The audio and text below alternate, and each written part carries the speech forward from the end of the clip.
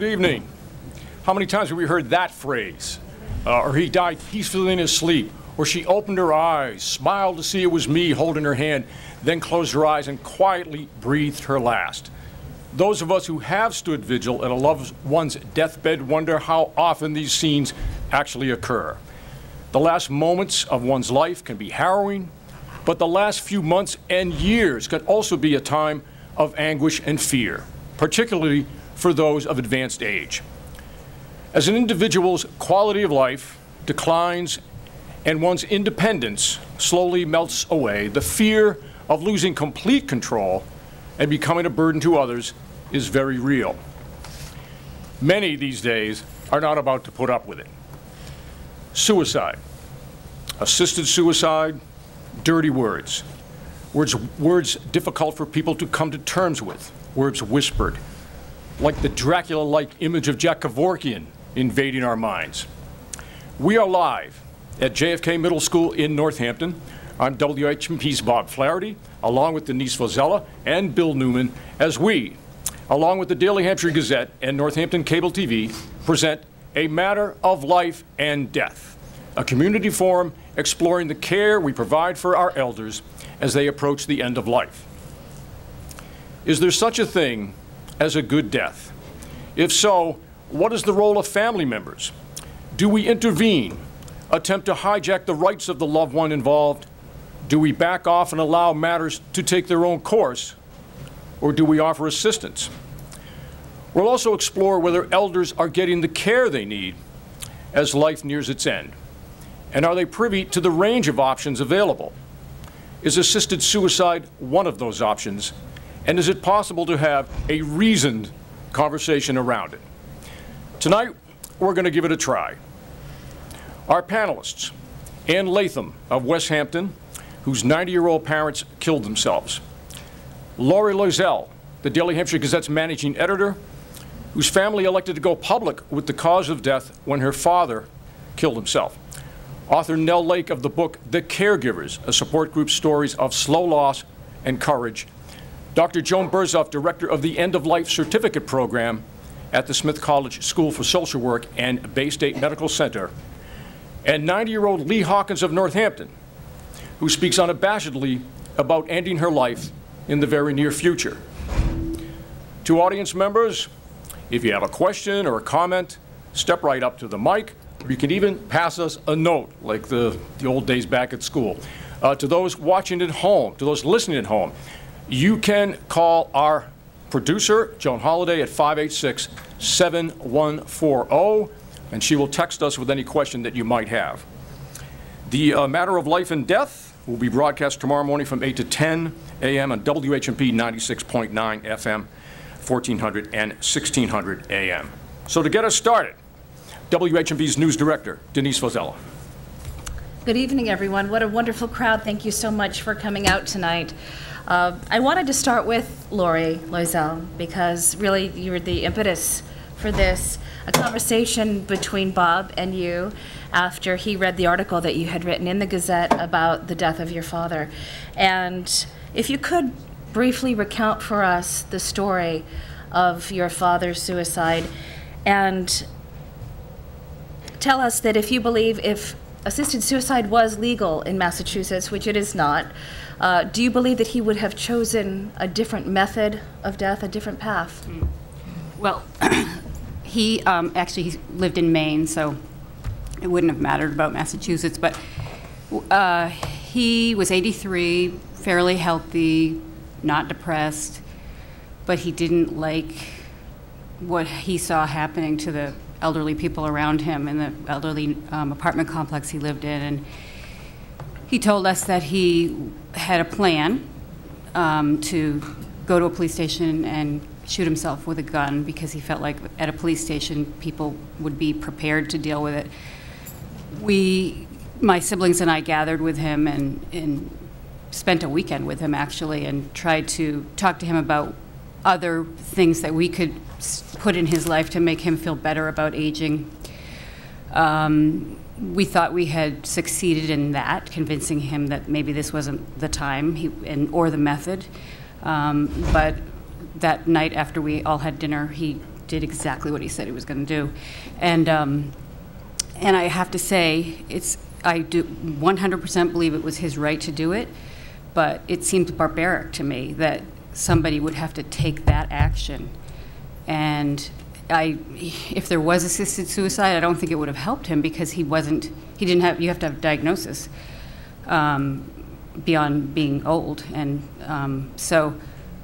but I just feel like as a culture, we need to talk more about how to prepare for the last years of life, not just the last month of life or the last 6 months of life, like how to help people feel better as they lose some autonomy and independence. Looking back as the child of someone who chose to take his own life, because as you've described it, the fear of what might have happened, he wasn't sick. Is there anything that you feel that you could have done differently? I don't actually think there was anything I could have done differently. I mean, we had the most frank conversations, and I wouldn't have hospitalized him if I knew he was going to do it that night anyway. I mean, he's 83. He's entitled to do what he feels he needs to do. But I feel like what I feel like is something needed to happen sooner than that moment. Across society, like I feel like we're sort of not spending enough time with this part of people's life, because we make old people invisible. And it just feels like they lose their agency, and it just seems, it seems like what he did was lonely and barbaric, to himself and everybody around him. And I feel like, and I would have thought this was his particular story if I hadn't gotten so many letters and emails and calls from people who had similar stories in their families. So I know it wasn't just his idiosyncrasy. I know a lot of people have had this experience. So it seems like there's something missing in our services or the way we help people age. It's going to happen to all of us. So, Ann Latham, your parents made a pact to end their lives when they thought they would no longer be able to live in their big farmhouse. Lots of people profess such things. When did you know that they really meant it? I'm not sure I ever knew they really meant it until they did it. But my parents were fiercely independent, and like a lot of people, they said they would never, ever leave their house and never be moved into an assisted care facility, never wanted to be separated. They would live in their big old rambling farmhouse until it fell down around them or they fell down themselves, and that was it. But they last year were clearly failing. My mother was in severe pain. My father was approaching 90 and cared for her a lot, but he was definitely getting old. As my brother said the week before, he said, they're dying, but of nothing in particular. And so it was just about a year ago now that I got an email that said exit in the subject line, and the email said, "We are checking out." And that's when I found out. In every suicide, people want to know the manner of death. Reporters that go out into the street. It's the first thing that people want to know. So can you describe how they did it?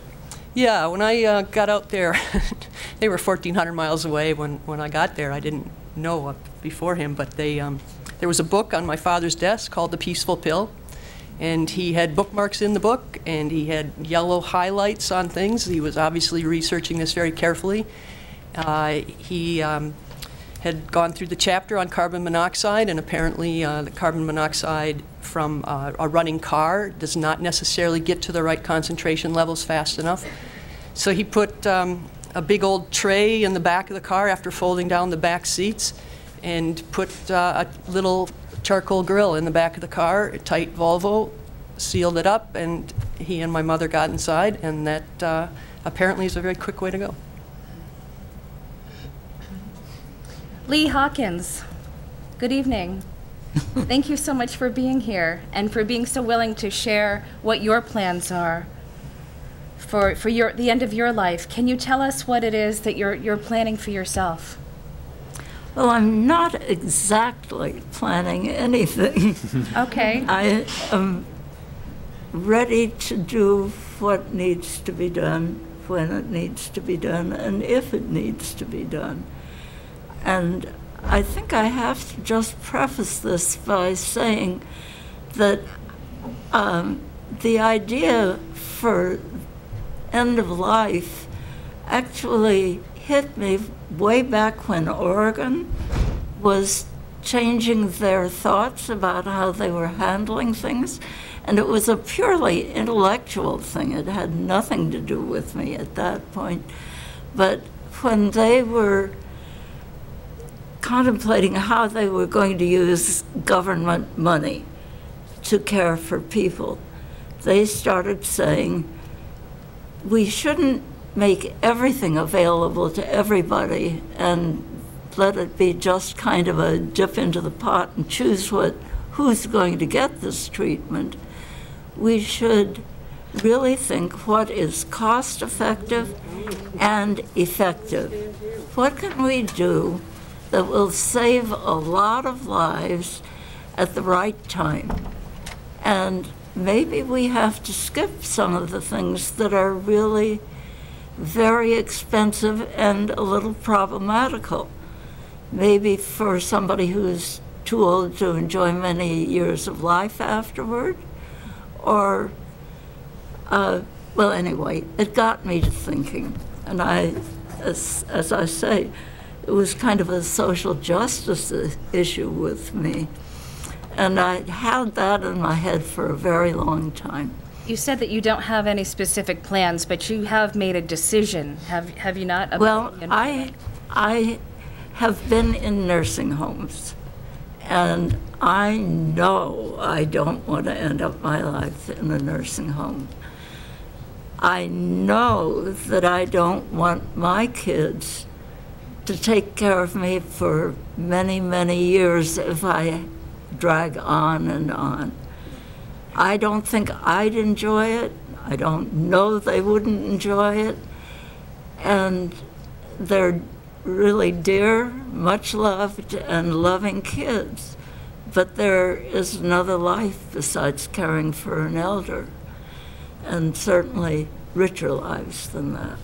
So I decided, well, how do you go about this? You know, I'm not used to thinking in terms like that. I thought, well, I'm not going to shoot myself. I'm a pacifist. I can't do that. Then I thought, well, I know somebody in one of the homes around here hung herself. Well, it doesn't appeal to me at all, and I keep thinking of it in two directions. I think of it, I'm here, would I like that? And then I think, what is somebody going to feel if they walk in? I couldn't do that to anybody. Asphyxiation sounds a little better, get into a car and turn on the motor. But somehow, I think, no. So I decided the most gracious way to go was just to stop eating and drinking. Now, I don't know, some people say, oh, that'll be so painful. I've heard people who say, no, it's not. I've heard people who say, yes, it is. I'm human. I might start it and think, oh, I really didn't like this as much as I thought I was. Going to have to rethink it. But whatever I'm doing, I'm bringing the family into the thinking. I guess they're pretty used to it because they can remember back to Oregon days. And it has become a comfortable conversation with the family. Once my youngest brought her boyfriend for dinner, and he said, I never ate dinner with a family before that talked about death.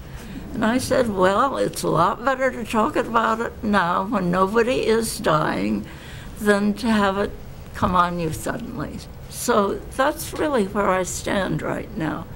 I'm enjoying life. I have no plans tomorrow or a week from now to do anything with my life, but I fall a lot. I can walk only very poorly, if I end up in the nursing home, you'll all know now. You can watch and see what I do. Bring in Dr. Joan Berzoff for a minute. What are the options for somebody like Lee? She's listed off the things that the only thing that she could come up with is to starve herself. What else is left here? Well, there is something called the Final Exit Network that has another method that has to do with helium, and that has to do with putting something over your head. But you are found, and it can be hard, and not everybody would choose to die that way. I think that the way you're describing is, in fact, a method that many people use, which is to withdraw hydration and nutrition, which is quite apparently a peaceful way to die, a nonviolent way to die. My own mother, who carried on about how she wanted to die until she finally did, was absolutely convinced that she would end her life, and in fact didn't. And at each sort of turning point, she went for more aggressive treatment rather than less. And when she would talk about withdrawing nutrition and hydration, she'd say, but then I couldn't eat ice cream. So she wasn't into it in the end. But I think many people do make that choice, and it's a pretty peaceful one. And again, you mentioned Oregon. Your situation, of course, would not apply in Oregon or anywhere else, because that's for people with terminal illnesses who have only 6 months to live. And so no matter where you were, the situation you're describing is illegal at the moment. And you also raised a social justice issue. You said it's illegal? Well, assisted suicide is not legal in this country. But if you don't need assistance. If you don't eat or drink, you have the choice to, yes, okay. You have the choice to die. Absolutely. And you mentioned it as a social justice issue, and I would agree with you. I think it is the new civil rights issue of our times, and it is a civil rights issue. It's about rights, it's about control, it's about being able to assert autonomy, it's being able to, again, make decisions, ideally with your family, on your own behalf. So I think you're absolutely right. It's about social justice. Can a family member interfere here? Can someone Yes. come in and take away Lee's rights? Well, if someone is actively suicidal, there is the potential to hospitalize that person for depression, for example. I'm going to shamelessly plug my husband's book. He's writing a book about assisted suicide, and he should be up here, not me. But he has a case of a couple who made the decision that your parents made, Anne. And in fact, when the male member of the couple told his physician friend what they were going to do, he had the man hospitalized for depression. So suddenly, this physician himself is now in a psychiatric hospital. Of course, he came out of the hospital and followed through with the plan, and he and his wife jointly ended their lives. So yes, there have been cases where, indeed, people who choose to end their lives are deemed suicidal and then psychiatrically hospitalized. By the way, I know a lot of folks came in here late. We have a microphone right here. There's not going to be a question and answer period. The whole thing is a question and answer period. So if you have a question, comment, or anything, come right up. Step right up to the mic. Hi, my name is Madge McQueen, and I just want to mention that I lived for 11 years at Twin Oaks Community, and an elder who lived with us decided to do VSED, voluntary stopping of eating and drinking, and she was 8 days into it, and she called her son. And she had prepared very well. She'd made a video, she'd written documents, she'd talked to hospice. We knew in the community, we all knew what she was doing. And she was 8 days into it. She called her son, who was actually in Hawaii. He called the sheriff's office. They came and they took her to a mental hospital, and we could not stop them. This was in the state of Virginia. This was last May. So she found another way to take her own life many months later, and she did not tell us in advance. So it's real. I just want it's to mention real. that. Thank you. Thank you. Could I just ask one thing? I don't use the term suicide, and I certainly don't think I'm going to commit suicide. I call it planned death. I mean, suicide is something that you do in desperation, and I don't think we should be calling it that. I'd like to bring in Nell Lake, author of the book, The Caregivers, a support group stories of slow loss, courage, and love. And I wanted to ask you, does it matter what we call this, assisted suicide, planned death? Do you believe that what we call it matters? There was a New York Times article about this recently, the difference between aid and dying. This is the new term that people, I think, some people want to use, which is aid in dying versus suicide, because the idea is that suicide, as Lee says, is more a symptom of mental illness or desperation. I think, to me, I see more of a continuum in a sense, but I can completely understand Lee's wanting to use that, to change the term. I think it's true. I mean, the story that I come to this panel with, it really did feel like a suicide in my grandmother's case. Can you tell us what your story is? Sure.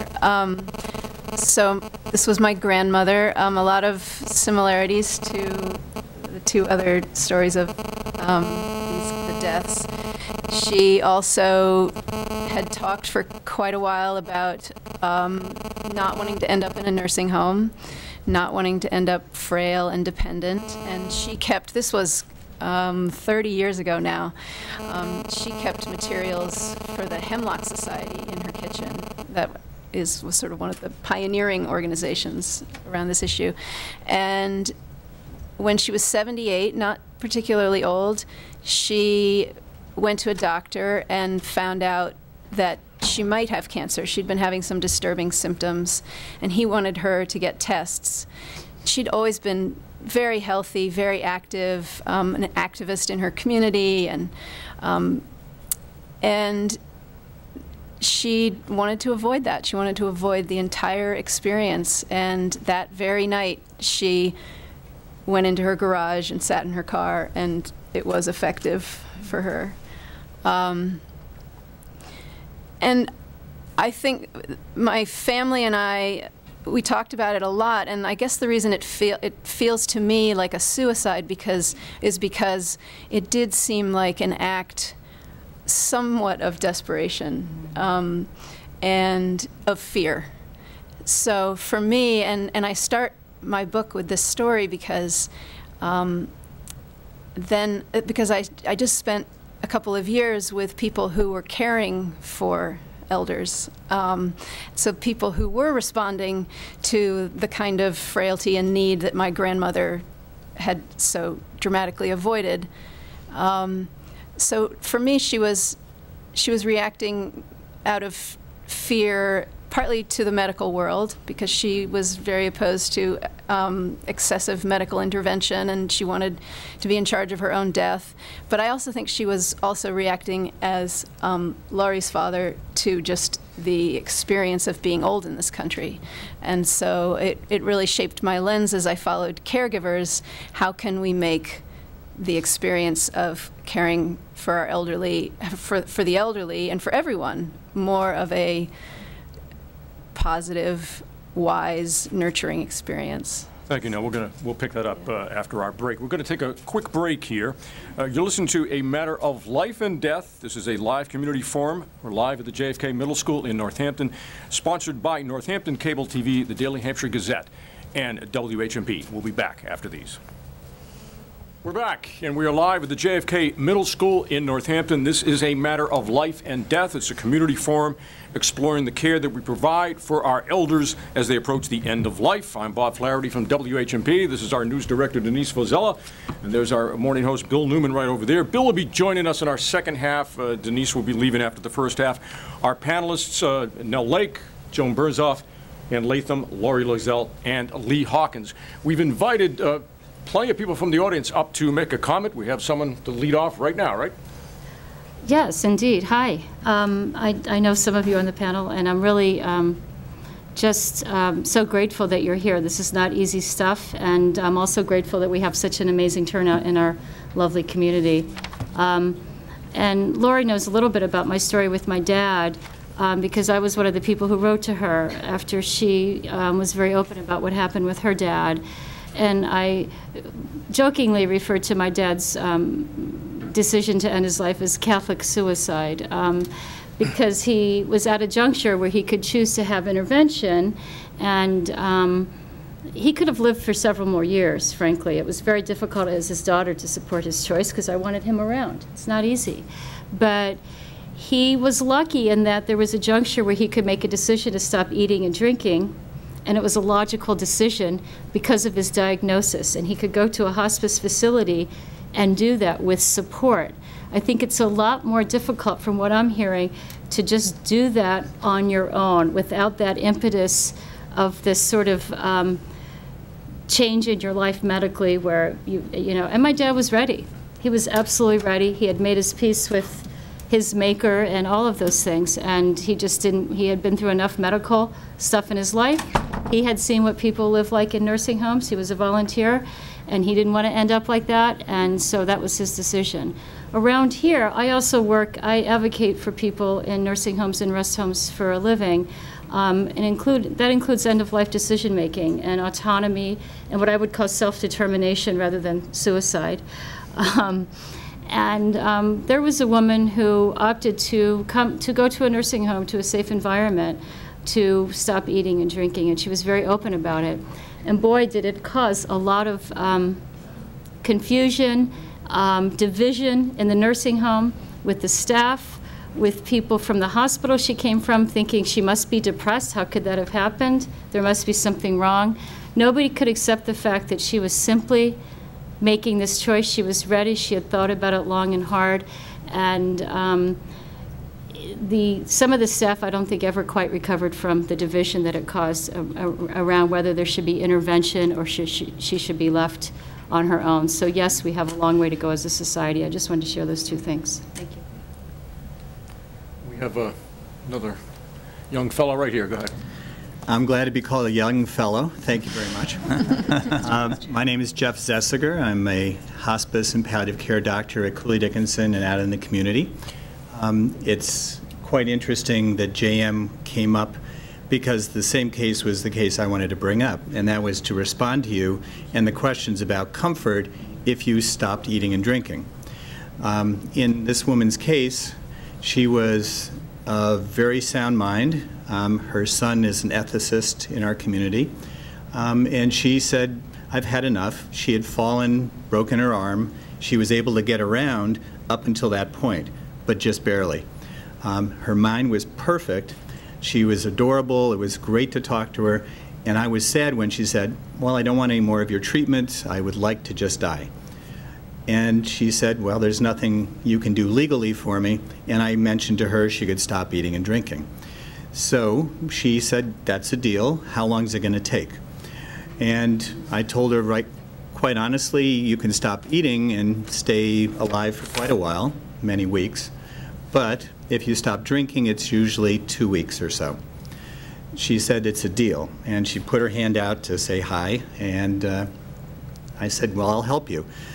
She didn't have any terminal illness, but everything was breaking. Everything was falling apart in her body, and she said, I don't really want to be in a nursing home for a long time. But she was okay to go to a nursing home. She was there, and she had visitors, friends. She had some champagne one day. She had an hors d'oeuvre or two. But other than that, she said, no, I'm not going to drink or eat. And in 3 weeks, she died. We had an ethics, we have an ethics committee at Cooley Dickinson, and most hospitals do. And we talked about it after the fact because people were troubled. One person involved at the nursing home was very troubled and brought the case to us. But at the end, we all, except the one person bringing the case, were in agreement that it was her right to do it. She didn't have to have a terminal illness.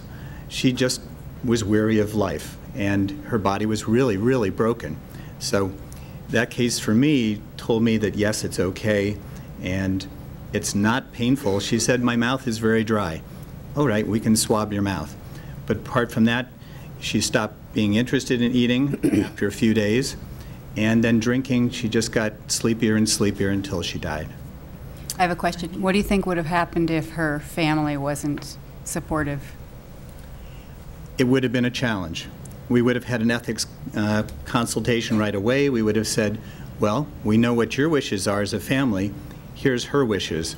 And we would have had to come together to say, legally, what's okay? And there's nothing illegal about stopping eating and drinking. So I think the ethics committee would have said, we feel for you, both sides, but legally she can do what she wants. She's of sound mind. And we wouldn't have, as in the other case, which is heart-rending that you brought up, we wouldn't have said, oh, you're crazy, you have to go to the hospital. That's not something we would do. And we have a lot of experience dealing with people at end of life and hospice. We want people to be comfortable. We want them to get what they want. Doctor, you said it wasn't painful for this patient. Is that usual and expected? Exactly. If you stop eating, your body starts metabolizing itself. You get ketones in your circulation, and you get a little euphoria. You don't really feel bad. So people going on crash diets that don't eat, after the first few days, they say, oh, I don't feel like eating. I'm fine. Drinking, a dry mouth, that's pretty tough. But if you swab your mouth, keep chapstick on, that's the worst you're going to experience. Thank you for sharing. Can I ask, actually? You have a program too, right? Yes, I'd love to answer your question now.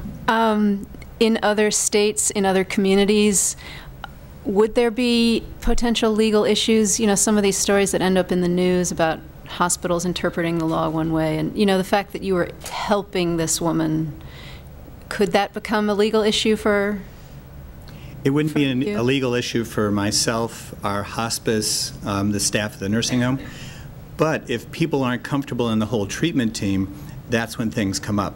And I'll plug Joan's husband's other book that goes into exactly that. And when people aren't together on the team, big trouble happens. But we really talked a lot. We brought everybody in we could, and it was just one person that really was upset. In other communities, I can't say what would happen, but I do know that people have vastly different feelings than I do, and they might get very upset and say, you can't do that. And they do anything in their power to subvert it. So you would want to make sure you have a good partner in, you know, a clinical team to say, yes, I agree, we will help you. While I'm here, thank you for the plug, we're going to have a follow-up meeting in a month's time, April 1st, here also, to talk about if you don't feel you have control, how do you get control? And it's not just what we've talked about tonight, but there are planning forms in the state of Mass that allow you to have your goals and wishes put down on paper, and it's a legal medical document. It's called a MOLST form. So it won't say how do you stop your life, but it'll say how do you have control to make sure you get the treatment you want and not the treatment you don't want. So it'll be here April 1st, 6 to 8 p.m. also, and thank you for letting me speak so much. Doctor, could you say one more minute? Because I'd really like you to explain, if you could, what happens with a patient who's been very clear in the past about what she or he wants or doesn't want at end of life, but is now suffering from either Alzheimer's or dementia or some inability cognitively to express him or herself to make that clear to the doctors and the ethicists? What do you do at Cooley Dick? Either at Cooley Dick or anywhere, what you would do is you would look to the healthcare proxy or the durable power of attorney for medical decision making. And that person you have previously signed up to be, as you well know, the person that's going to speak for you if you can't speak. It would be a thorny issue if that person said, I know my mom wants to end her life. That would be very thorny, and it would go through ethics and legal, and I'm not sure how that would turn out. So it's important, if you have wishes yourself, to try to do them when you're of clear mind.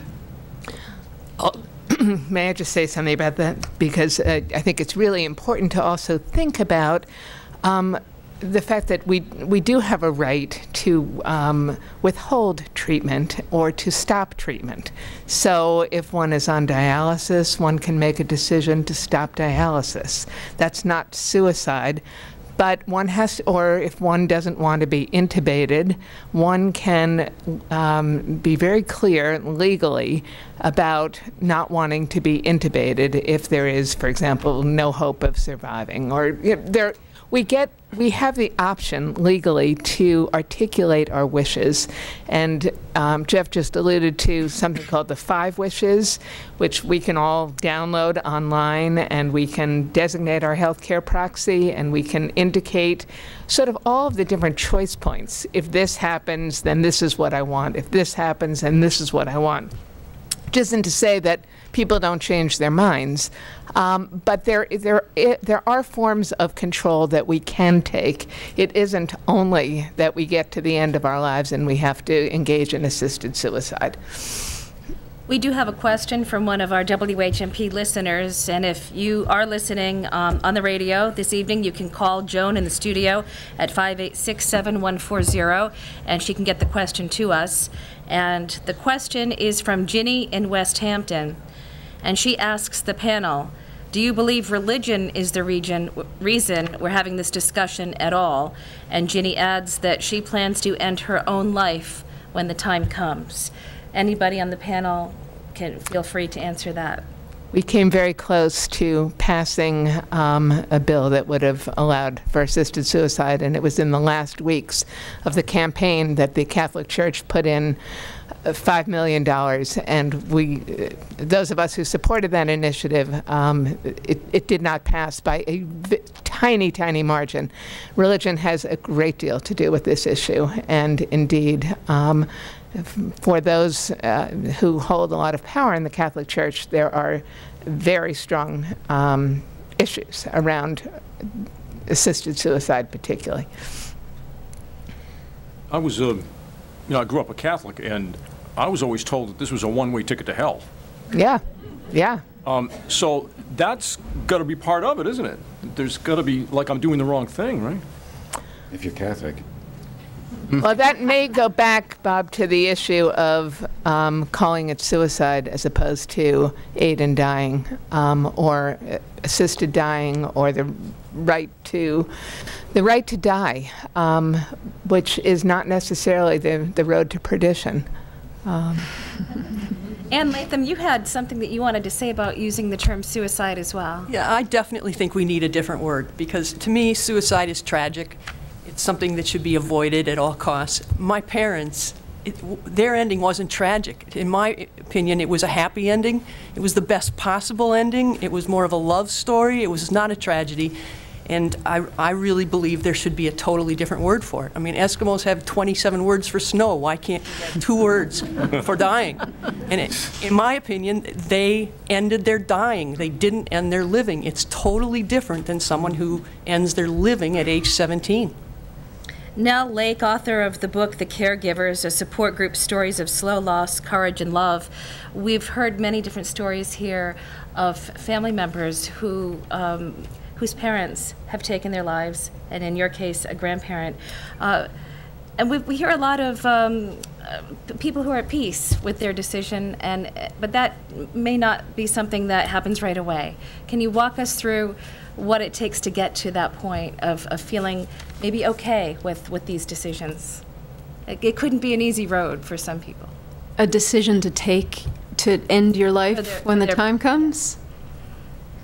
For family members of loved ones who have made that decision. Yeah, well, the people I followed in my book, there was no one who made that decision.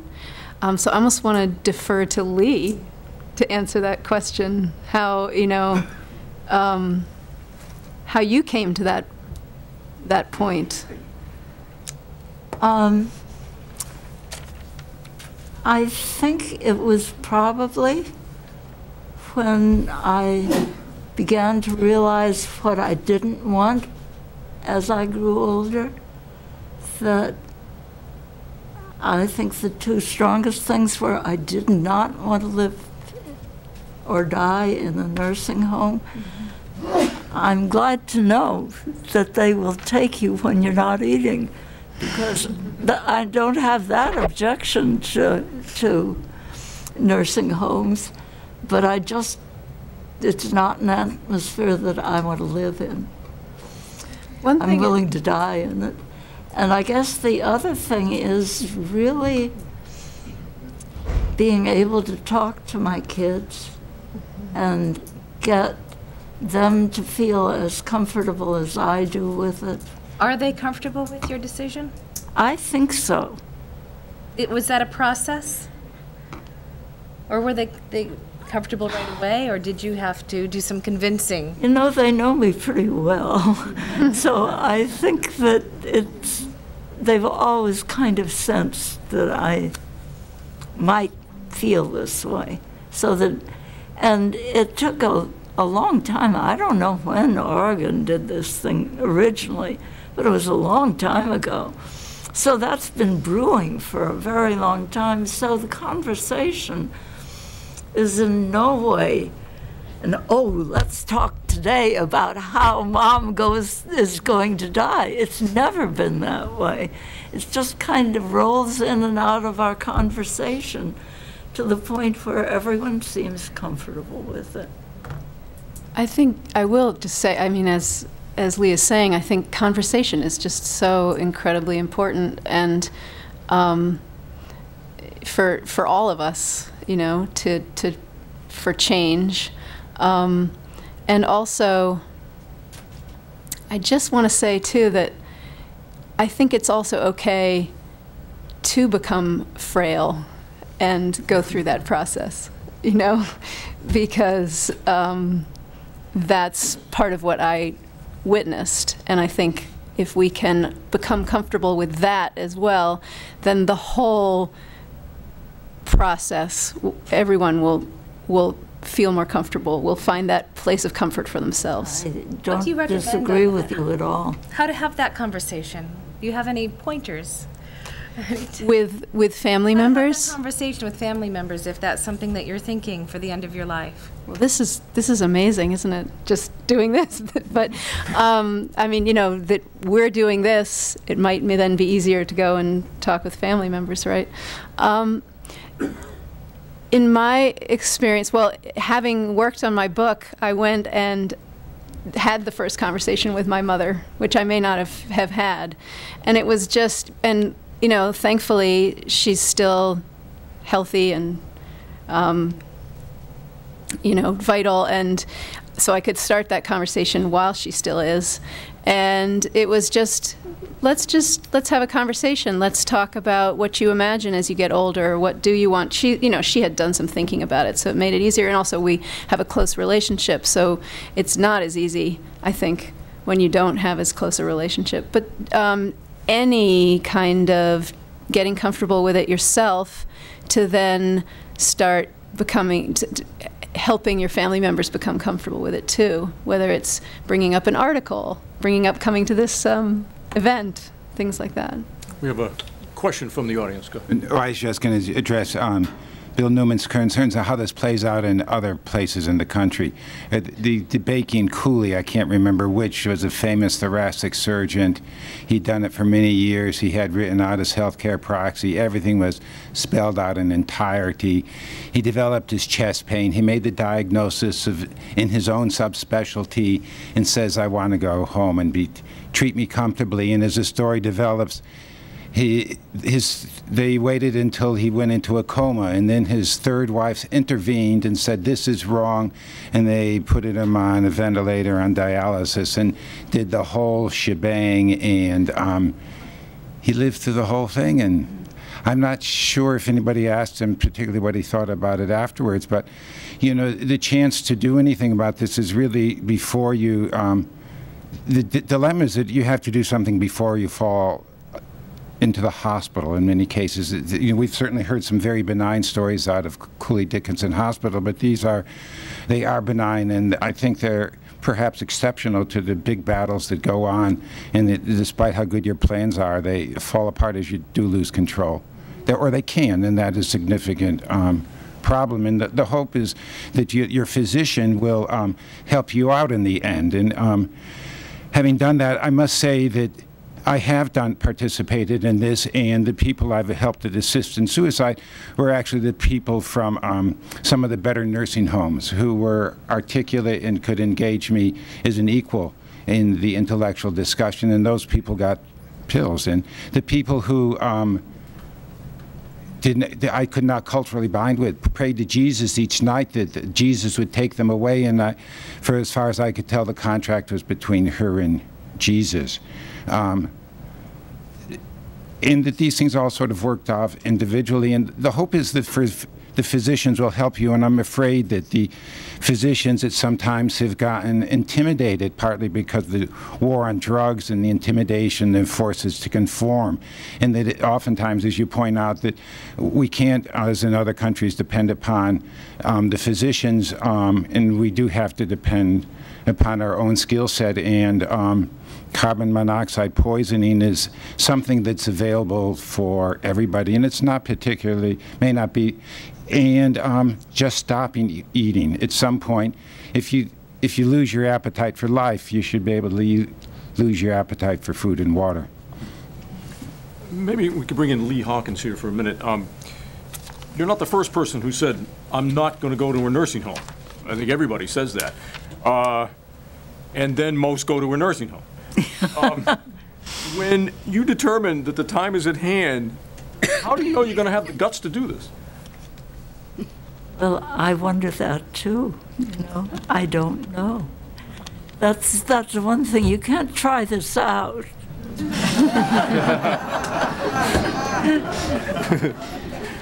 So I think, you know, I'm not so sure that I'm that courageous, and I feel a little guilty talking to all these people and feeling as though I have to now carry on. And I've already said I'm not promising you. We're not going to hold you to anything. We've only got a minute before break here, but maybe we could talk a little bit about courage. Anne, do you feel that your parents are courageous here? Do you see this in any way as a romantic act? I think it's incredibly courageous. My cousin's reaction was, oh my God, they're my heroes. And I agree very much with their sentiments. I understand why they did what they did. And I hope someday I have the courage to do the same thing.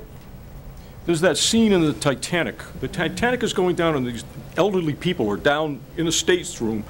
They know they're going to drown. They hold on to each other as the water rises up to their necks. Is this a romantic thing? I mean, should we? Is this heroic? I would like to say one thing about that. Because I do think it's courageous, but I also think it's courageous to live. So I just think it's simplistic to say it's courageous. I mean, sure, it takes guts. What my father did, you know, was really hard, but I also feel like it was a really lonely thing to do. He did it all by himself. Mm-hmm. And it's not what I would wish for him. So. May I make a comment? I don't think people on the Titanic have a choice. Very good. And this is all about choice. Somebody else, yeah, why don't you come up to the mic? I just wanted to ask a quick question of Bill, a little clarity. Isn't there a Massachusetts medical directive, and isn't that legal? Yeah. That you can fill out and sign and everybody have a copy of, and then so there's no issues if you are not conscious and those stipulated. Yes to everything except the part where there are no issues. Well, it's pretty detailed. The medical directive can, in fact, say explicitly what you want done if you are not able to to express yourself. Yes, that's absolutely true. So that's good and legal. We're going to take a break here. This is a matter of life and death. We're broadcasting live from the JFK Middle School in Northampton. This is a joint effort with Northampton Cable TV, the Daily Hampshire Gazette, and WHMP. So we're going to take a break. We're about a 5-minute break. We'll be back after these. We're back. We're live, the JFK Middle School in Northampton. We've got a big crowd here. This is a community forum, a WHMP community forum sponsored by WHMP and the Daily Hampshire Gazette and Northampton Cable TV. This is a matter of life and death, a community forum. Our panelists are Ann Latham of Westhampton. Her 90-year-old parents killed themselves in 2013. Laurie Loisel, who's the Gazette's managing editor. Her family elected to go public with the cause of death when her father killed himself in 2012. Author Nell Lake of the book The Caregivers. They support groups' stories of slow loss, courage, and love. Dr. Joan Berzoff, director of the End of Life Certificate Program at the Smith College School of Social Work, and 90-year-old Lee Hawkins of Northampton, who speaks about ending her life in the near future. Once again, audience members, you're welcome to take part. We have a microphone right here. Just step right up to the mic. People who are listening at home, you can call our producer, Joan Holliday, at 586-7140, and she will text your question to us. A Matter of Life and Death will be broadcast live tomorrow morning on 96.9 FM and 1400, 1600 AM WHMP. Let's start off our second hour with Bill Newman. Thanks, Bob. I'd like to direct a question to Laurie Loisel, if I might, because we're here this evening in significant part because of the incredibly moving piece that you wrote for the Gazette, and I read it and said, this is an amazing piece of journalism, it is an amazing memoir, and it took real courage to write it. So I would like to ask you, having gone through this experience with your father's death, his self-inflicted death, where does that leave you when you think about these issues? Do you say, I'm going to do something like this? I'm not going to a nursing home. I'm going to maintain my independence. Somehow, when I know the time has come, I'm going to take my own life? Oh, that's a great question. Well, I think we should work on making our nursing homes really fun places to be. But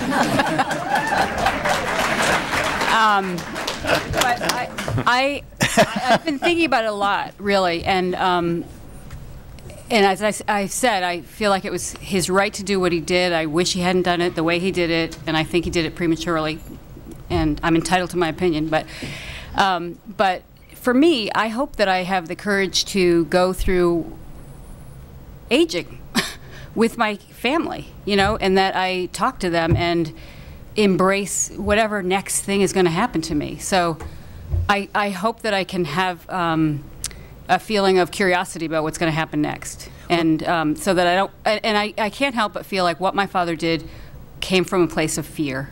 I know it did. He left us a very loving note, and it said, and I feel he had mixed feelings about it too, because he himself called it a tragedy.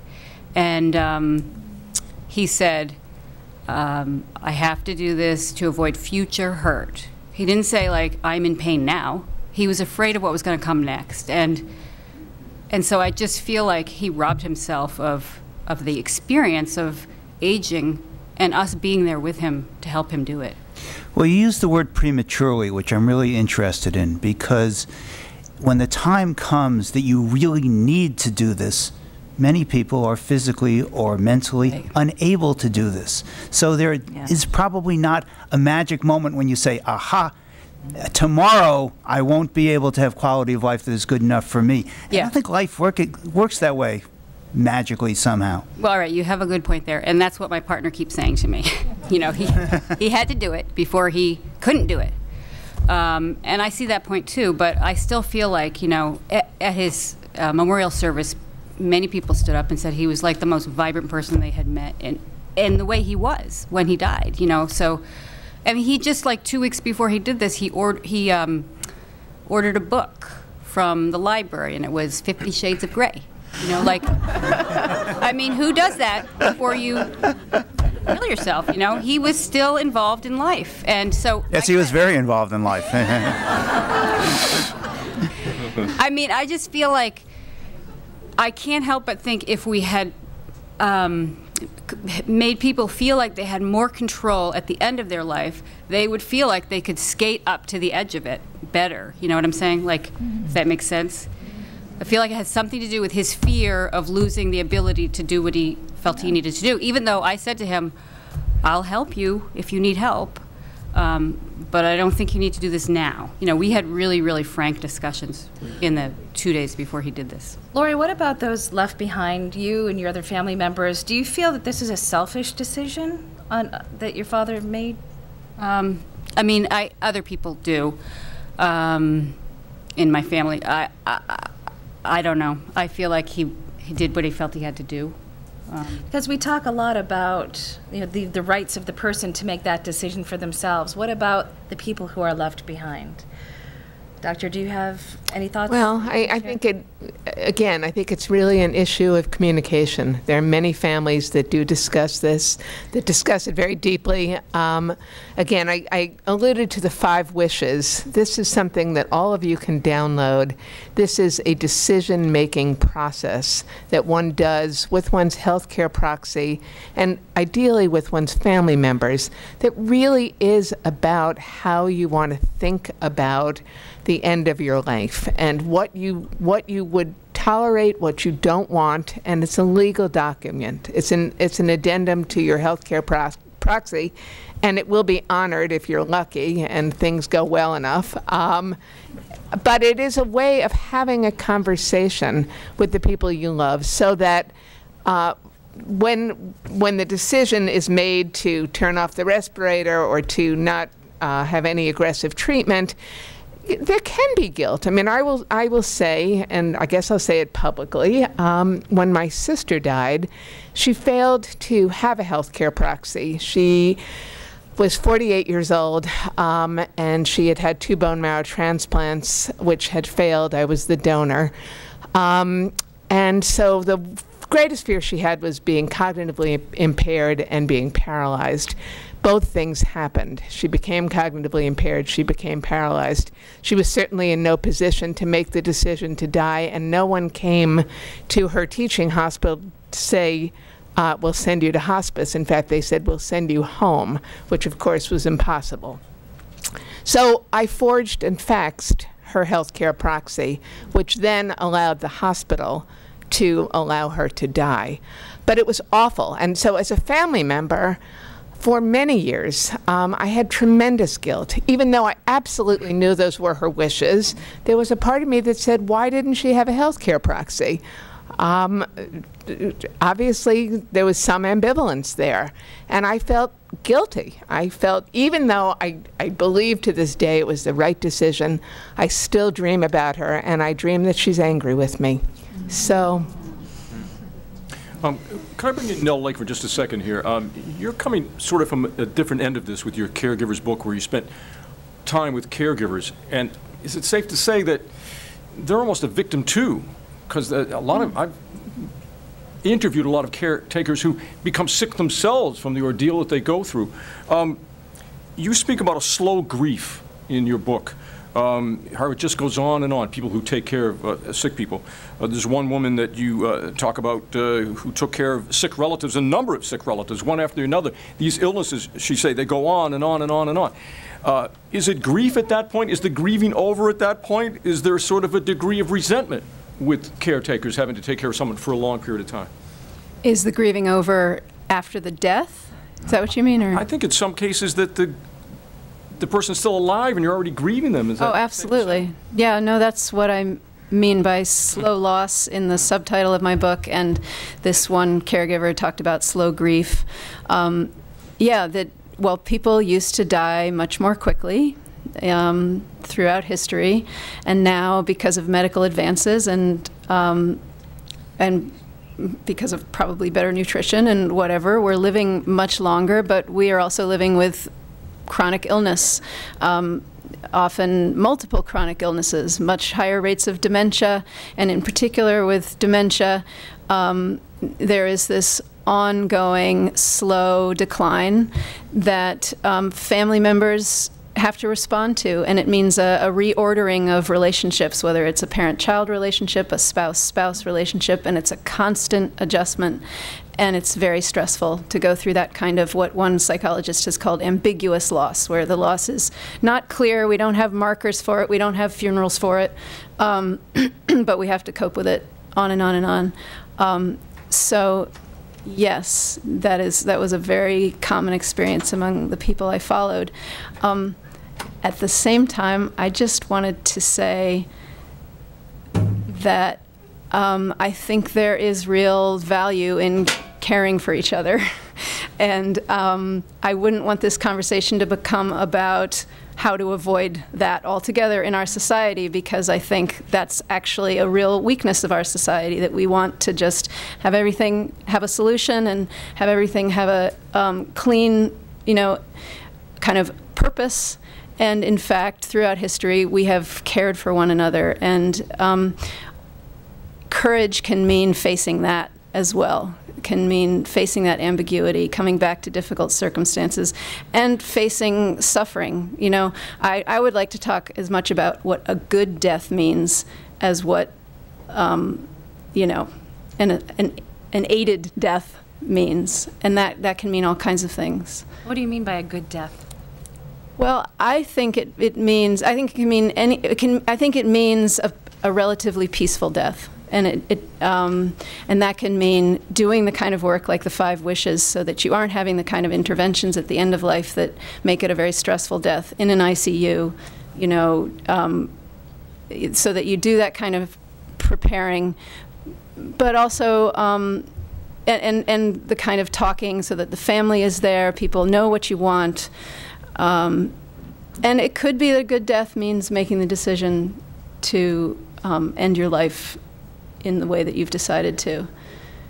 Ann Latham, did you have something you wanted to add? Yes, I think we should avoid this debate that it's more courageous to end your life or more courageous to live. I think that's a ridiculous debate.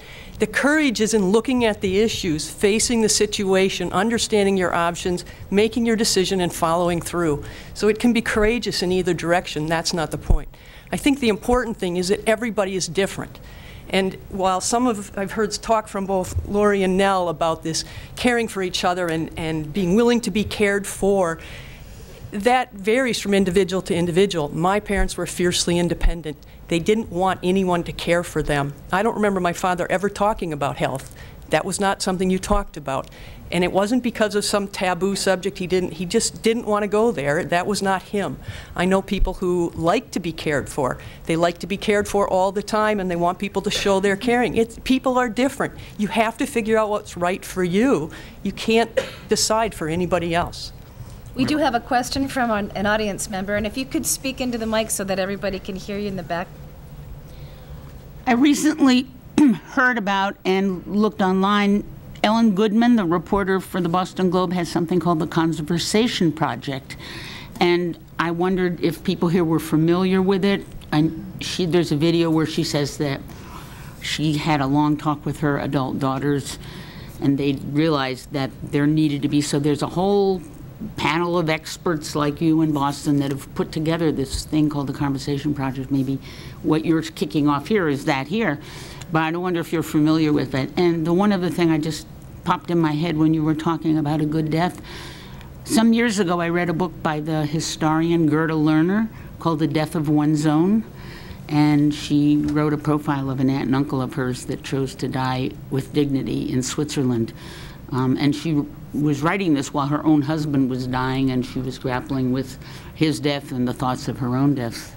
And I haven't seen it in years, but I just realized that it addresses what you're talking about, a good death. That's what she was seeking out in her book. But I wonder if you could tell us if anything about the Conversation Project. Apparently there's materials to download to help you start the family conversation. There are a number of conversation projects nationally. Yes, yes. Are there others, if you could share, we could write it down? The conversationproject.org is Ellen Goodman's website. Go ahead. Go ahead. I would like to add one also, deathcafe.com.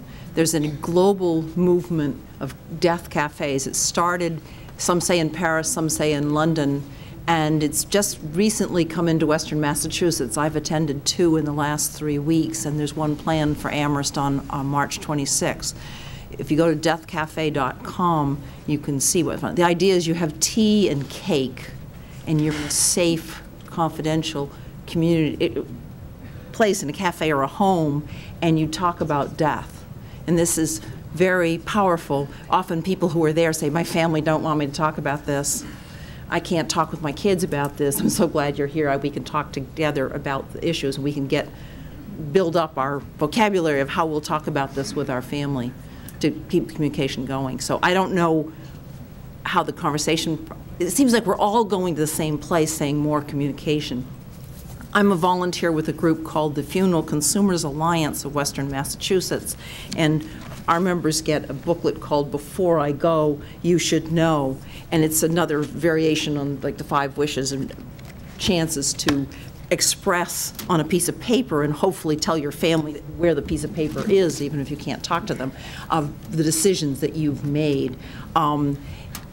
The national group that we're affiliated with has a very simple website, funerals.org, and they'll sell you this for $15, or you can download it for $9. Or you can join us and we give it to you.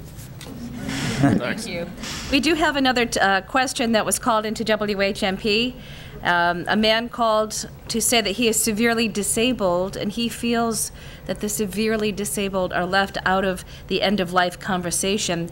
He says that people die in a lot less pain than he has in 1 month, and he thinks too much money is being made on keeping people alive, which keeps assisted suicide from becoming legal. He said he would be here tonight if he could, and calls himself a concerned citizen.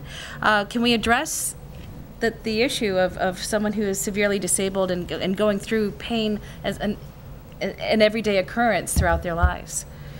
Well, I think it's a very complicated issue. I think that many who suffer with disabilities are very scared about assisted suicide because there is a question of their rights and the fear, and certainly it was Sarah Palin who worked on that fear, that there will be death panels, that people who are less able to contribute will be the first to, in a eugenics kind of way, the first people chosen to die. That's been a very powerful argument that's been used by the right wing and has been used by the Catholic Church. And it has a lot of traction. But I think this man is asking something different. He's saying, what about the disabled's right to die? And that's a very good question and a very nuanced question. And I think I would open it to others to struggle with that. It's a complicated legal, ethical, moral issue. Well, Dr. Joan Berzoff, let me pose the question back to you, because I think it raises a larger question, although I don't want to lose track of what about the rights of the disabled. But that said, how do you know, how do you ethically know when the time has come, whether it's the 5 wishes or a very detailed medical directive? It will say, in essence, for people who are saying, I don't want to live without some quality of life, when I get to a quality of life where I can't do this or this or this or this, don't treat me, don't give me nutrition, don't give me hydration. All of those things can be said. But you know, what separates Wednesday from Tuesday and Thursday from Wednesday and Saturday from Tuesday is not clear. And by the way, it's not linear. It doesn't simply happen on a nice even slope, because there'll be bad days and good days. And you may say, well, my mother, my dad will let him die on Tuesday, but on Wednesday said, oh my God, I'm glad I didn't do it because he looks pretty good today. How do you solve those ethical issues? How do you address them, both medically and as a professional in this area? What do you teach your students? My students teach me. My students teach me, and I think what you're raising, Bill, is that there's also a tremendous will to live, and so we may set out what we think we want, and there has to be the room for ambivalence. There has to be the room to change our minds. There has to be the room to say, as my mother kept saying, I just want to see one more thing happen. I just want to see this one get married or this one have a baby. And there was always one more thing. So this steadfast civil rights activist who insisted she was going to take her life, she kept moving the bar. And I think that many people move the bar and should move the bar, because that's what life is about living. Well, let me just follow up that. a lot of these directives say when I get to a quality of life or a position in quality of life, I don't want to live anymore. But in fact, the quality of life for individuals who have some cognitive disabilities changes. And the things are different in their lives. And if they could see themselves or imagine themselves in this situation, they might not have made that exact directive. And I'm sure you've seen this. How do you address that situation? You know, they're happy in a way that they never thought they would be happy because they assume that if they don't have all their mental faculties, they are definitionally unhappy because that's who they are. That's how they define themselves. Well, you can't. I'm getting a lot of nods on the panel. You can't end someone's life because they have dementia or Alzheimer's. I mean, that's considered murder, so you can't do that. And it's, you know, we all say, kill me before I become demented. But you're absolutely right. Many people, you know, again, the bar moves. And quality of life can include some loss of cognitive functioning. But again, we don't get to make the decision that I want to die or withdraw my nutrition and hydration if I become demented. That is still considered murder. That's not okay. You can't do that. So it's not that that is considered a life-threatening condition in which medical treatment can be withheld. You can't do that for a cognitive impairment, right? You're the lawyer. Yes, but the person who has a cognitive impairment who has a treatable cancer, that's a combination of factors that gets really difficult. And it gets really difficult for the person holding that medical proxy. It sure does. And that is the complexity in which we call the social worker. And that is what social workers and chaplains are trained to help families with. These are not linear decisions. They're not simple decisions. And they're not clear. And I think the example of my sister was pretty unclear. Did I do the right thing? I still will struggle with it for the rest of my life. It wasn't clear. Things aren't always clear. Lee, did you have something that you wanted to add? I just wanted to say that that's why I want to make the decision before I lose my ability to make decisions. Because even though I may be content afterward, I care about a lot of people that are not going to be content then. I'd like to hang on. But we're a couple of minutes to break here. Let's go this. Just a quick question, Joan. The 5 wishes. You said that is that a legal addendum to a health care proxy? Yes, it is. How does that differ from a living will? I'm going to defer to our lawyer because he will do a better job than I in being articulate. Yeah, I think the living will is actually an anachronism. I don't think there is such a thing that really makes a lot of sense anymore. Living will used to have to do with giving a judge a directive of this is how I feel in this situation. If you're making a decision about withholding treatment, here's what I want to do. This has really been replaced as a practical matter with healthcare proxies and addendums too, which are really just more exact definitions of what should occur in a healthcare proxy. So the 5 wishes clearly seems the way to go. The 5 wishes and the most, having a conversation with your doctor about your preferences as well. That which Jeff Zessinger is going to hold a meeting in this room in a few weeks about, which is another document that your physician holds. And it's a very important decision-making tree as well. We're about a minute from break here. I got a call, and I think I want the panelists to think about this as we go into the break. I got a call from a listener, voice message, and she was talking about the will to live, and that people in Auschwitz, for instance, had this tremendous will to live, enduring these abominable conditions. So she's thinking that somehow, I guess we're expected to go on and carry forth and that sort of thing. So I think she was disappointed, I think, with people who have lost the quote-unquote will to live. So why don't we kind of chew that off a little bit, and we'll take a break here and come back in just a couple of seconds. This is a matter of life and death. This is a live community forum from the JFK Middle School in Northampton in conjunction with WHMP, the Daily Hampshire Gazette, and Northampton Cable TV. We're going to take a 5-minute break. We'll be back after these. Thanks. We're live at the JFK Middle School in Northampton, Massachusetts. This is a WHMP, Daily Hampshire Gazette, NCTV, live community forum, a matter of life and death, exploring the care we provide for our elders as they approach the end of life. We asked the panel to think about a few things before we went to break. We have an audience member right now that'd like to pose something to the folks. Hi, my name is Barbara Smith.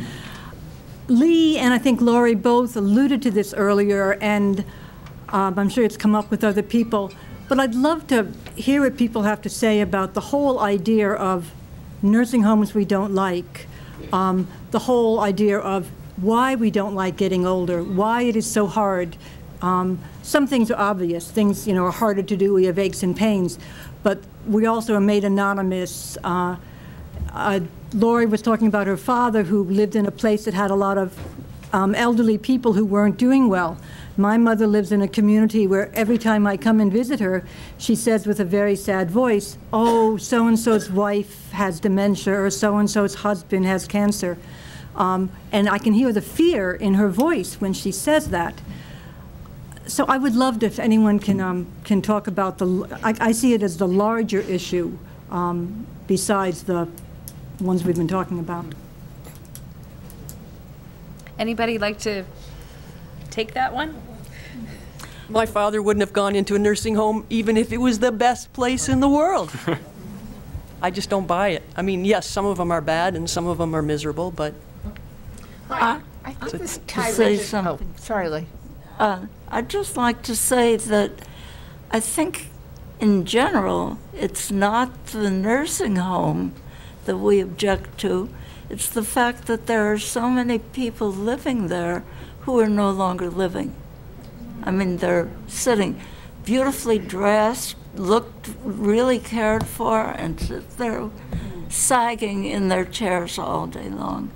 And Laurie says, make nursing homes more inviting or livelier. I don't remember what your term was. But you can't do that with them. It's sad to know that you can't really energize people that no longer have that energy.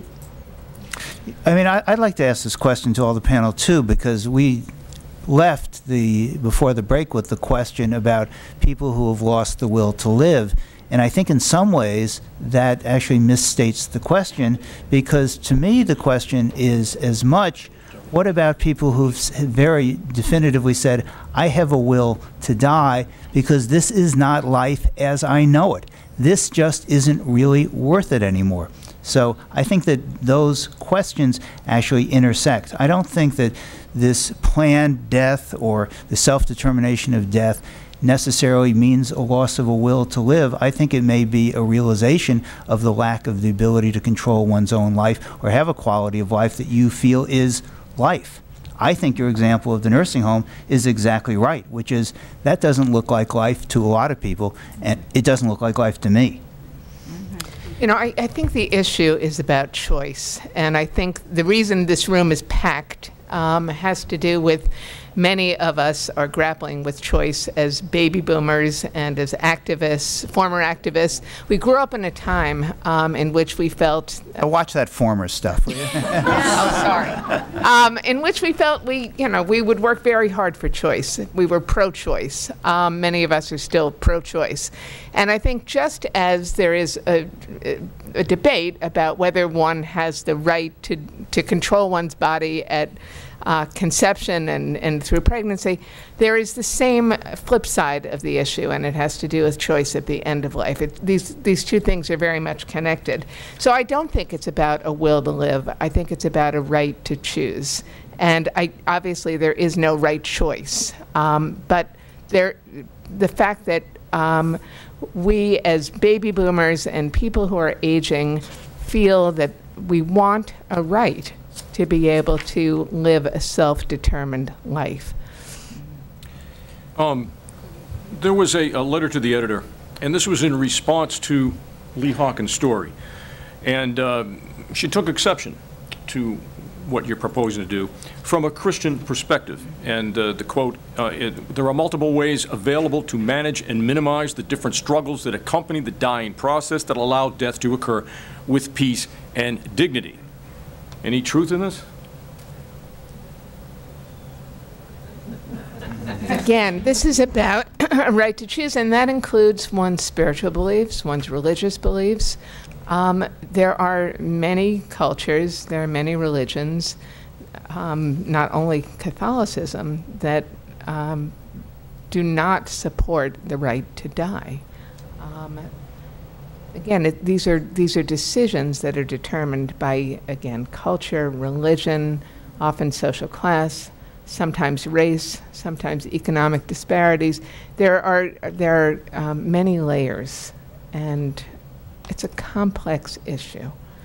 I would like to talk briefly about not the choice between life and death, but the choice between a nursing home and being cared for at home by loved ones. That's another end-of-life choice that many families have to make. My 70-year-old mom lives with my family, and she has told me that she doesn't want me to have to care for her if she needs intensive care, but she would never have put her mom in a nursing home.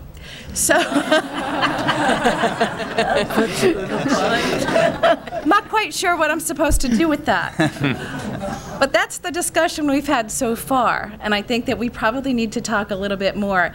But how do you come to a place where you're both comfortable with that kind of choice? And Nell, you talk about caregivers. I'm sorry, no, put on my glasses. Am I asking the right person? Yes, Nell. About caregivers and how caregivers need support as well, and probably support in making these decisions about whether to care for a parent at home. Can you talk a little bit about how to have that conversation and have the conversation with your mother? Yeah. Yeah, but which you may not have been able to do for the first 60 or 70 years. You know, it's not a simple question. Well, it sounds like you've had some conversation. We've started, but in general. So, Mom, are you, is it never a nursing home? Is that what you're saying? I think just as many questions as you can fit in, at different times, and probably the conversation will get easier and easier. And if there's any way to kind of insert a little humor, if that fits in your relationship at all, I think that helps. I'm guessing there are questions that you probably, as the potential caregiver, you could have her read my book as well. Yeah, well, I mean, in scenarios, Mom, let's say you need a walker, assess your house. Is the house fit for her declining abilities? Let's talk about safety. Let's say you end up in a wheelchair.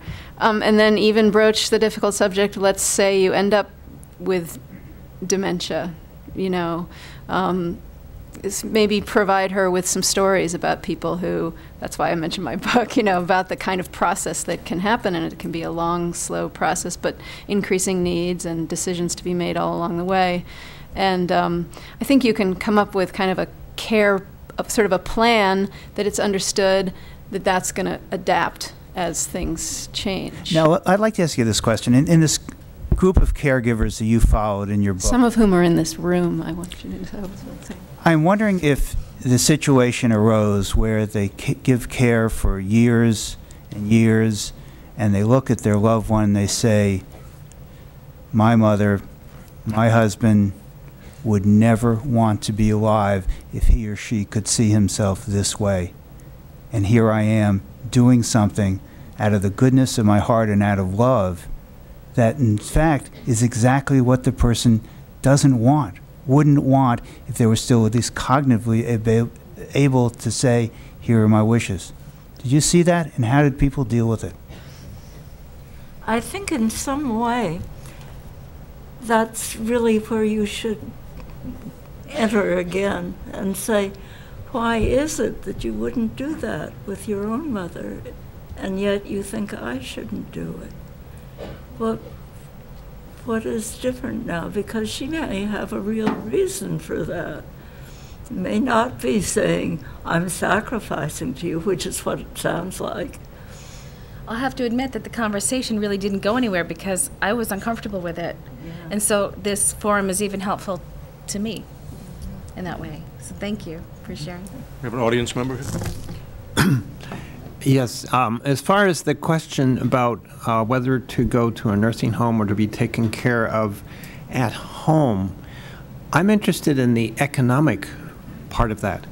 I'm horrified at the cost of nursing homes, $9,000 or $10,000 a month. So, you know, at that rate, wouldn't it be a lot cheaper to be at home? And I'm wondering if that's true, whether really it ends up being more expensive to be at home. Is there any input about this question? It depends, I think. I mean, it depends on the level of need. Maybe there are people in the audience who can answer this better, but if you need 24-hour care from a home health aide, for instance, I think it can be more expensive than a nursing home. But if it's, you know, so you have to assess, like, what is the person's needs? Can someone just come in and help with a shower and maybe help with medications? Or is it a huge fall risk, a big, you know, a real safety issue, or just someone totally unable to take care of themselves? I do, probably many people know this, but unfortunately, Medicare doesn't cover many of those kinds of long-term care needs, whereas Medicaid covers many more of those. And so what I witnessed was people having to spend down until they qualified for Medicaid in order to have those kind of needs covered. And that's a really unfortunate reality right now. Laurie Loisel, this whole thing started, of course, with the article that you wrote about your father when he shot himself, and the idea for you and your family to go public with this, which is not the usual thing. People who haven't read this article are familiar with the story. At the service itself, where you were embraced by family for making this decision, another bombshell with your father's brother came out of nowhere. Yeah. Yeah, you mean you want me to tell that story? Yeah. Well, just that, so my father killed himself, and my aunt came to the service and pulled my siblings and I aside afterwards to say that his brother had killed himself 2 years before, same age, same way. But she had never, they were Catholic, and she'd never told anybody, not even her 90-year-old mother.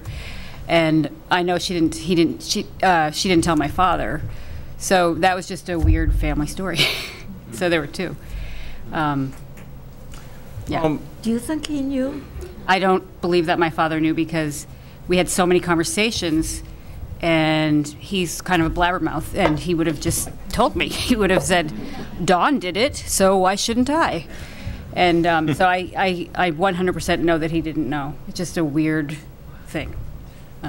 This is a thing that, there are things that bother me that maybe don't bother other people. People who listen on the radio know this to be true. Do we have any fear here? If this becomes an accepted thing, right now is just the beginning of this. We're having a conversation about that. If it becomes an acceptable thing for someone to take their own life, and we're talking about people in their twilight years. We're talking about people who maybe don't have a lot of time left. If we were talking about someone contemplating suicide at the age of 17, we'd be having a whole different discussion. So, if this becomes a little bit more acceptable in the coming years, what's to prevent me saying, hey, I might have a stroke someday. I think I'll take care of it now. I'm going out now. What is to prevent that from happening? And is that acceptable? I'm 40 years old. I can't go on. That's it. Is that a whole different conversation? Or I'm 17 and I'm sick.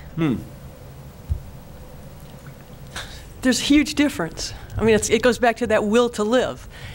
When my parents died and my uncle heard about it, my cousin was telling me, well, her father had such a strong will to live. He had survived cancer. He can't even fathom what my parents did. I go, yeah, but you can survive cancer. You can survive a stroke when you're younger, perhaps. You can survive a lot of years, presumably, when you're 17. If you live through Auschwitz, you've got a whole lot of life before you. You can't survive old age. It'll kill you. Well, Ann Latham, I'd like to ask you this. You described before your parents' death that they committed together and as really a love story. And I'm wondering, even with that perspective, whether you ever looked at it and said, gee, I wish they waited another day, another week, another month. Did you have any of those feelings? No. And why do you think that this was the time? Why was this the date? Why was it the right time for them? And how did they know? I think they were going downhill pretty fast. My father, when I would call and talk to them on the phone and say, how you doing? He'd say, well, we're still buying green bananas. And then one day,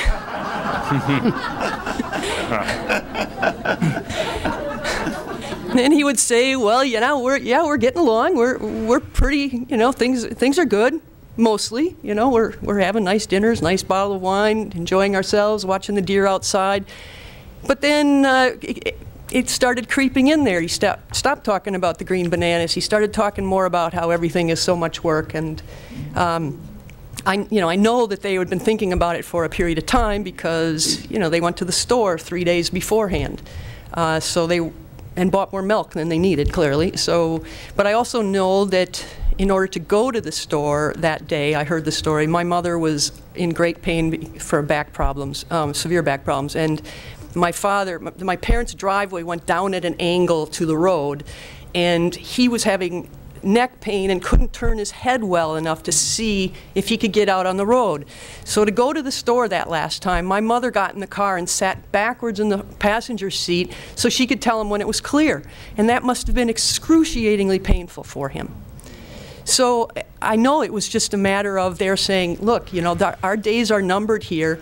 Today's a good day. And they didn't just do it instantly. They tidied everything up. There wasn't a dish in the dishwasher. The dishes were clean in the cupboard. The wastebaskets were emptied. Dave, the snowplow guy, had been paid. The bills were paid ahead. The last thing they did was write checks to the 3 granddaughters who had never had the chance of foreign travel like how they had assisted the older granddaughters. And they wrote those checks for foreign travel and they put them in the mail, and then that was it. So, you know, they decided. When I got the email saying we're checking out, I went back and forth all night. I knew they didn't tell everybody. They didn't tell my siblings because I think they trusted that I wouldn't save them. So I spent that whole night going, does exit mean what I think it means? And if so, I sure hope they're successful. And, you know, but probably I'll call in the morning and they'll answer the phone. But in the meantime, I was Googling, what do you do when someone dies at home? So, I mean, I was just going in circles on this thing, trying to figure out where things were at. But I pretty much immediately felt like they were there, they knew they were there, and I was just really pleased that they were able to make this decision together, that they were able to realize that this was a good choice for them, and that they would follow through. And I just hope they did it right. Waning minutes here. If there are listeners at home, you can call our producer, Joan Holliday, at 586-7140 if you have any questions. We only have a few minutes left. We're going to go to the audience right now. John. Thanks. I'm John from Northampton. First of all, this has been great. What a great forum. Thank you, organizers. Thank you, participants. The articles were great in the paper. Here's what I want to add to the conversation. A little more than 10 years ago, my mom ended her life at the age of 81 in pretty good health. It was through overdose of medications. She was not a happy woman all her life. In fact, she was suicidal at different periods during her life. To me, it was a legitimate option and one that I respect and respected, that, you know, what she was facing in terms of leaving her apartment, living independently. So that's what happened in my own life. On the disability issue, I want to say there's a lot of movies, you know, and a lot of books and a lot of, you know, inspiring stuff. But one for me is called The Sea Inside, S-E-A, The Sea Inside, Spanish movie with that famous actor Javier Bardem. He plays a guy who was paralyzed at age 21, and at 55, he said, "I've had enough," paralyzed from neck down. Incredibly moving film, and he actually sparked a Death with Dignity movement, which the whole country of Spain passed a law. I think this is 1998, 1999. So I would really recommend that, and there's plenty of other good resources. And on the dementia issue, I read a book recently called A Better Way of Dying by a doctor named Jean Fitzpatrick, and she talks about exit events that when people, especially with Alzheimer's or long-term, they don't have a terminal illness, they don't have cancer, they have Alzheimer's, they can live 5, 10 years, whatever, but they have many things like pneumonia and other conditions that send them to the hospital. Because we have the technology. But if you have, before you have dementia, if you signed a MOLST or a 5 wishes, things like that, communicated very clearly with doctors, family, everybody, you don't want to go to the hospital for just pneumonia, because that's what can take you in a positive exit event. So that kind of opened my eyes a great deal that way. And lastly, I just want to say, yeah, death cafes and conversation projects. Right here in this community, I've been offering a support group called Living Fully, Aging Gracefully, and Befriending Death. Meets every 2 weeks, sometimes in Franklin County, sometimes here in Hampshire County. It's been a rich conversation, just like this forum, and we need as much of it as possible. And if anybody's interested in that, you can just let me know. Thanks for doing this. Thank you, John. We've only got a few minutes left. Joan Berzoff. Terry Schiavo, I think I'm pronouncing the name right. She was this beautiful young woman you might remember, suffered a heart attack, was kept on life support in a vegetative state for 15 years as relatives clashed in the courts. You published an article not long ago, Lessons from Terry Schiavo. What should we learn from that case? Well, I mean, that was a really tragic story. Terry Schiavo's husband felt very strongly that he was the healthcare proxy. There was no healthcare proxy. He felt that he was representing her wishes and her wish to die, and that she would never, ever want to live in a vegetative state. Her brother was a very religious man who felt that Terry Schiavo absolutely should live, must live, that the religion dictated that no one had a right to end her life, that she was in fact still alive, and that she was in fact living. And so there was a hideous and ugly and very protracted legal battle, as there have been a number of cases, and Bill can talk a bit more about them. Finally, the courts did allow her to die. We just had a much more recent case, as many of you know, a pregnant woman in Texas who was kept on life support after she was brain dead, so that her baby could be incubated, and though this baby would have been profoundly damaged, her husband, who knew her wishes, those wishes were not honored because Texas had the right to save the baby's life. So she was kept on life support until, again, a judge finally was able to allow life support to be removed. There are many of these cases, and they're very tragic. They're most tragic when the family doesn't agree. We have about 1 minute left. Lee Hawkins, would you like to have the last word?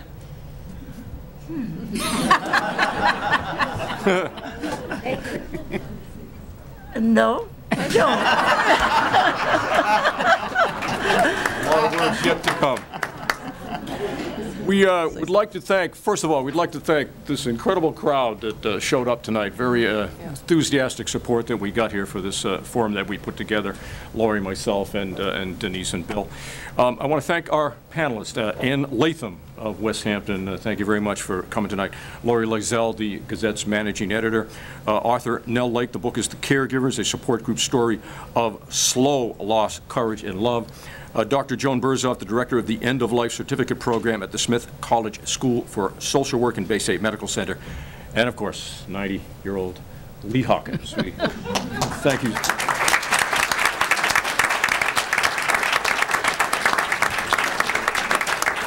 And again, thank you all for coming. Tomorrow morning between 8 and 10, we'll be broadcasting this entire program live on WHMP 96.9, 1400, 1600 AM.